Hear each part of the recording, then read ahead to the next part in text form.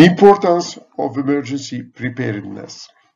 Being ready for the unexpected, or in other words, in the colloquial words, shit happens when the reality comes through and tests us our preparation. The phrase captures the unpredictable and sometimes unavoidable nature of emergency. While it may be a colloquial expression, its underlying message emphasizes the importance of being prepared for unexpected and challenging situations. In the context of emergency preparedness, this phrase highlights several key points. First, acknowledgement of the unpredictability. Shit happens encapsulates the idea that unforeseen events and emergency are part of our life. The unpredictability of the situation underscores the need for proactive measures to mitigate the impact of these events. But also emphasis on readiness. Rather than dwelling on the inevitability of challenges, the emphasis is on preparation and the ability to respond effectively when unforeseen circumstances arise.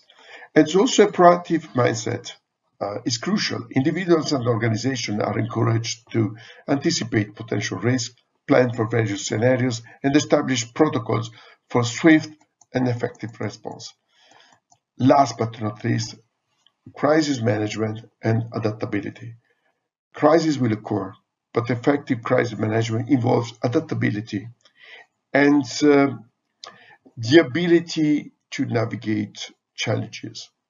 Being prepared allows individuals and organizations to respond flexibly to changing circumstances.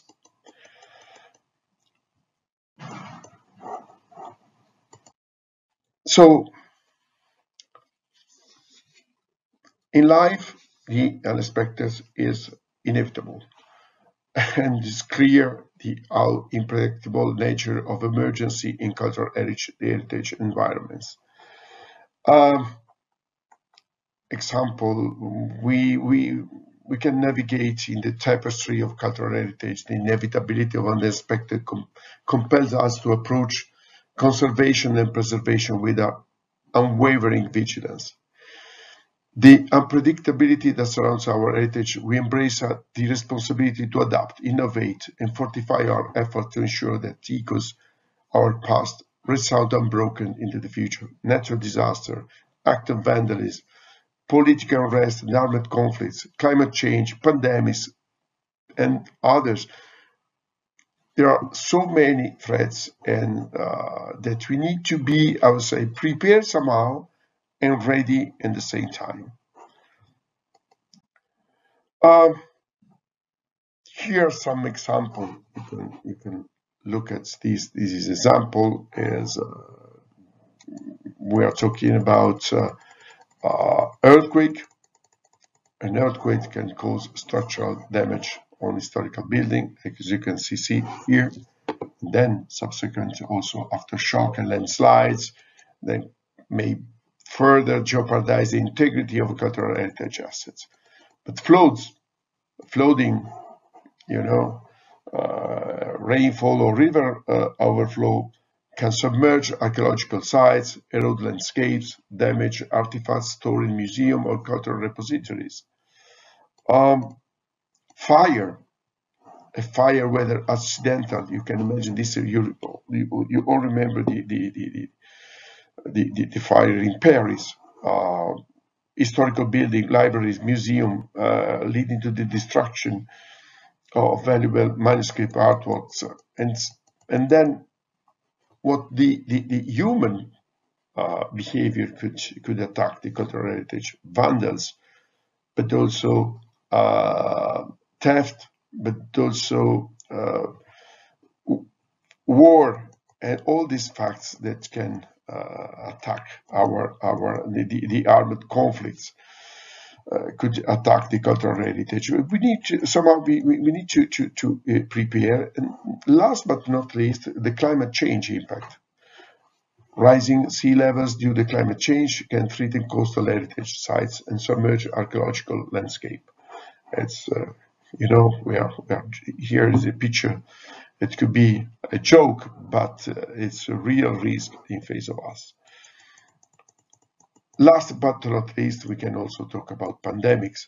Public health emergencies such as COVID-19 pandemic and disrupt cultural activities led to closure of to museum and heritage sites, and altered traditional cultural practices, impacting the intangible cultural heritage communities. But also technological failures, power outage or system crashes can compromise the integrity of digital archives, database, and collection management system, disrupting access to crucial information.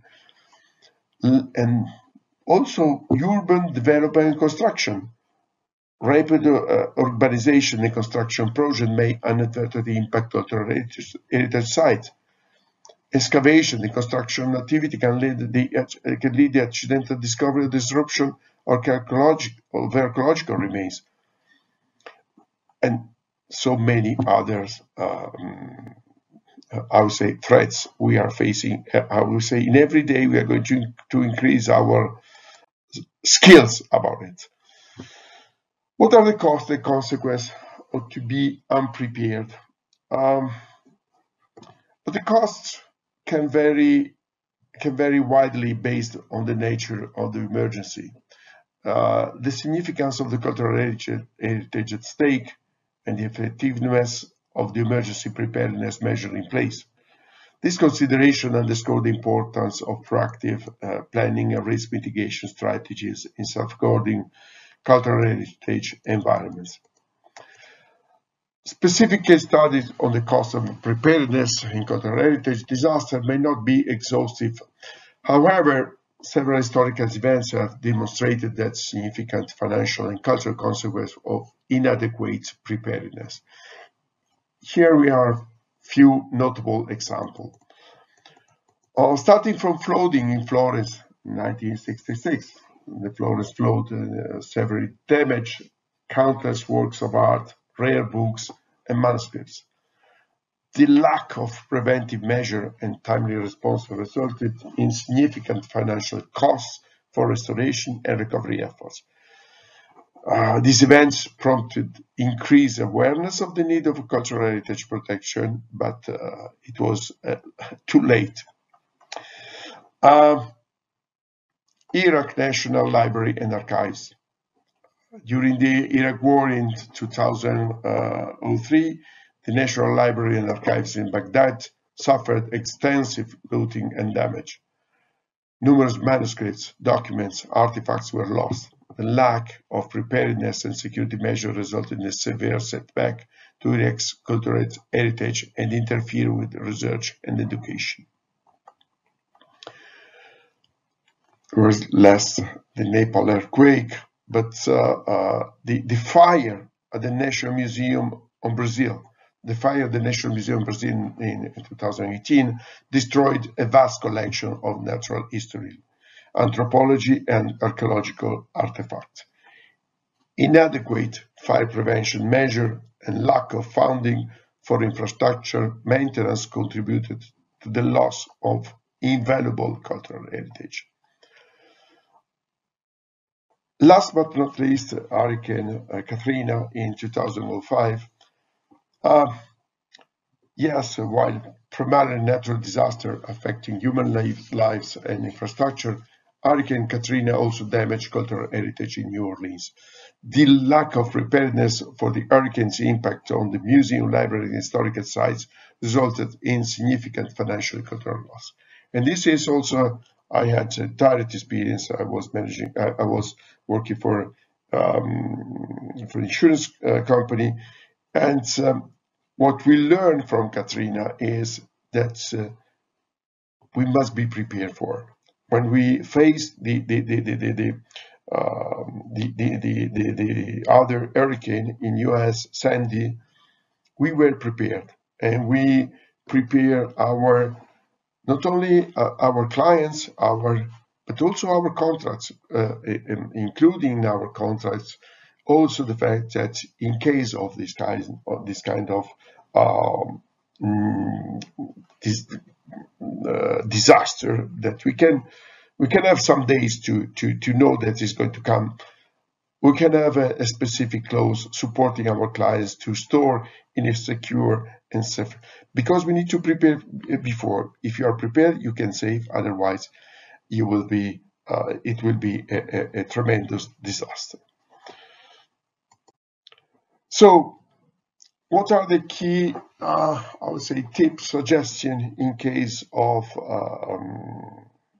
emergency? Because, as we said, shit happens. First of all, conducting a quick and immediate assessment in the emergency situation for cultural heritage requires a focused and systematic approach. Here are some steps to facilitate a rapid assessment. First of all is assess the situation. What does it mean, assess a situation? Maybe do all the things that we are going to suggest now. First of all, safety of personnel. Ensure the safety, prioritize the safety of personnel and individuals in the vicinity. Evacuate people from the immediate danger to zone to secure location. People first. Is necessary to provide first aid, or if necessary, provide first aid or medical assistance of those to those in need. Activate emergency response team. Usually we should have an emergency response team, and mobilize the people, ensure that members are aware of their roles and responsibility during the assessment phase. Confirm that communication channels within the team are functional and established at the command center if needed.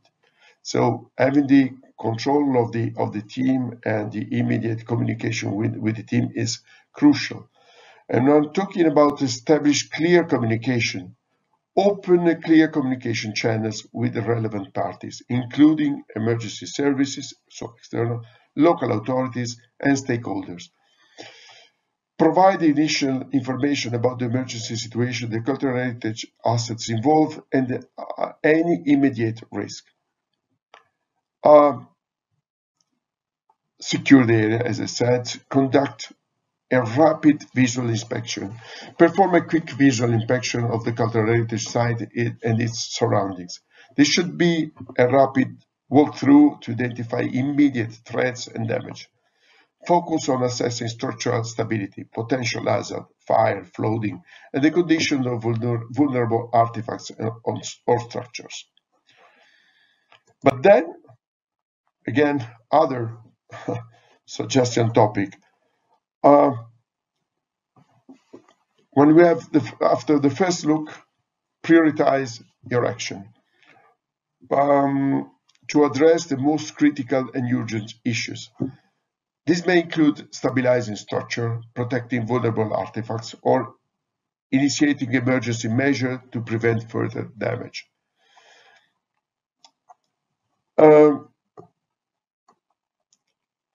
Then we say one of the suggestions is documentation. Documentation for several reasons, but document your observation through photographs, videos, and written notes. This documentation will serve as baseline for further assessment for insurance claims. You need to document what you're doing, even if you're doing something in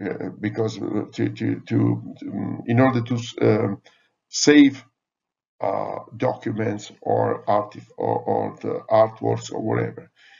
As much you can document, as it will be better for your insurance documentation.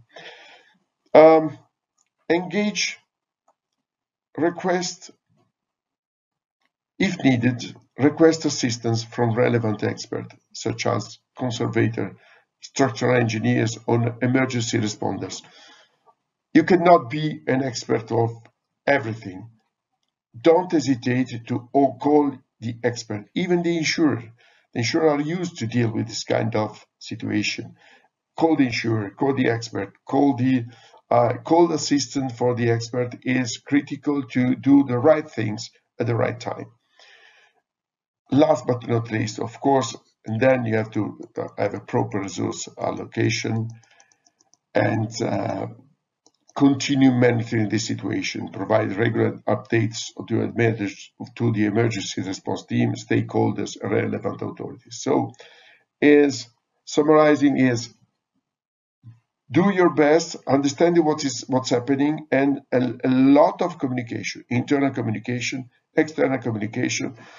Call the expert because you are not expert on every kind of potential risk or situation. But you could be the first eyes and the first who has the information that could drive and prioritize the first action. These are the main suggestions in case of crisis. Conclusion.